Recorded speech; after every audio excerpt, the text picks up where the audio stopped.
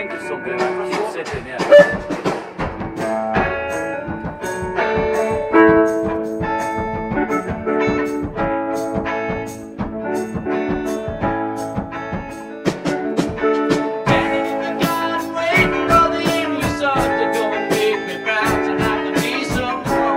Hardcore Beatle fans have known about watching rainbows for years.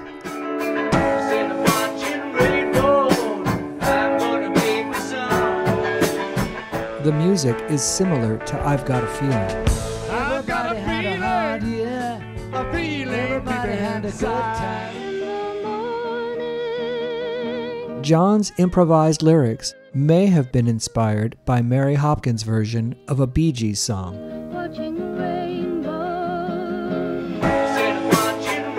But John Lennon takes the phrase and turns it on its head.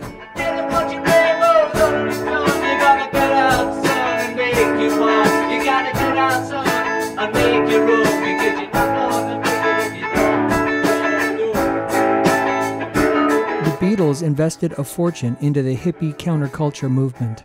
We want to set up a system whereby people don't have to go on their knees in somebody's office, probably yours. But grew disillusioned when people mistook their goodwill for charity. We snookered ourselves a little bit because the people who come and knock on your door begging for money and to get a break are usually the people who have no talent at all. Fucking dropouts always going, we dropped out of society, please. And they give you all the hippie philosophy and brothers and Sergeant Pepper and when I first met you. But it wasn't just hippies looking for a handout. Just weeks earlier, the Hells Angels were invited to the Beatles' Christmas party. It was complete chaos. These very tough guys expected to be put up, paid for, given food and drugs and women and all the rest of it.